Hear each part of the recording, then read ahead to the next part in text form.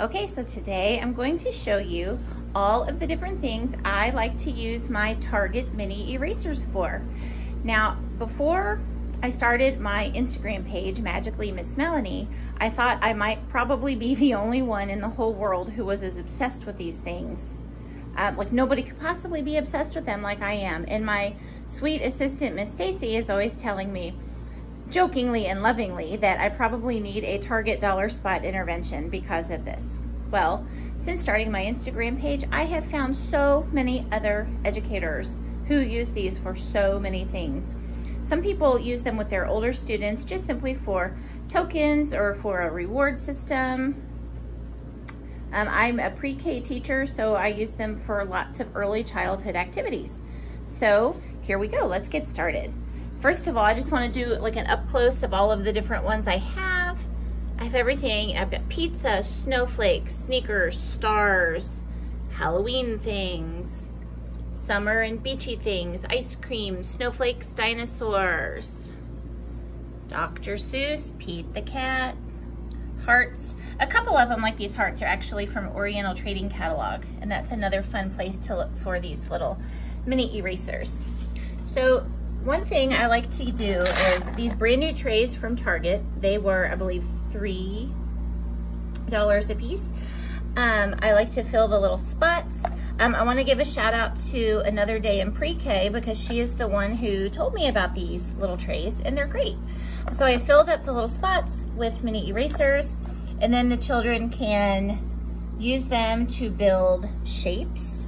And then down here, I've also got these little dot pages with numbers.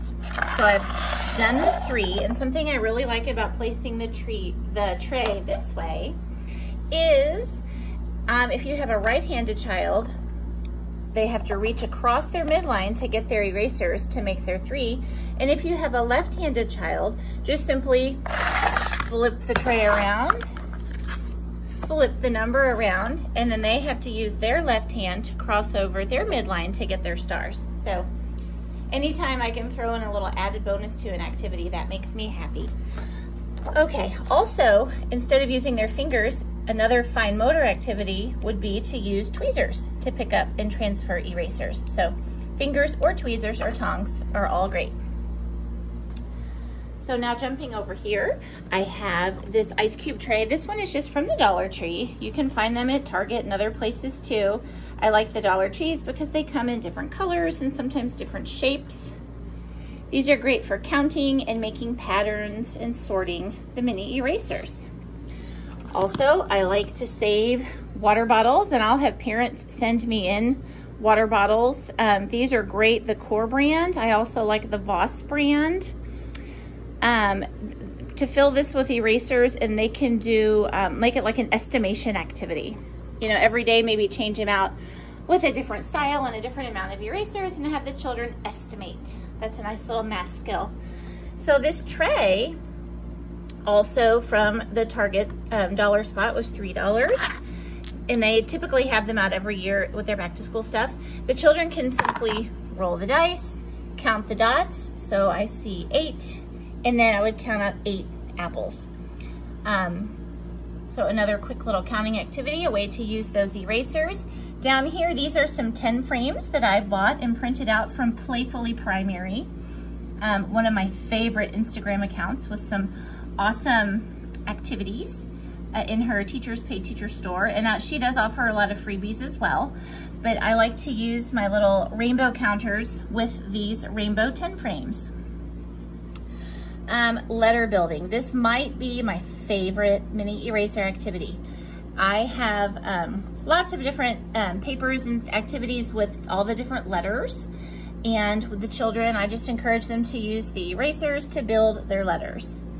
And we do a lot of uppercase W, big line down, big line up, and your lowercase W's made with little lines. Can you use your erasers to make an uppercase W and a lowercase W? Another little letter activity. This is just simply matching uppercase and lowercase. So you can see if the child could identify the uppercase letter, find the lowercase letter, and cover it with a mini eraser.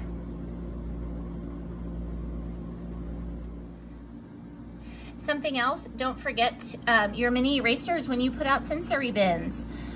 They're fun to just dig through and scoop up and sort in the sand or any kind of material like that. They're also fun in the water table. I like to cut these lily pads out of craft foam. You could also cut out other shapes and things because they float. But what I like to have the children do is use different things to count and put on, in this case, the lily pad, and see how many it takes to make the lily pad sink.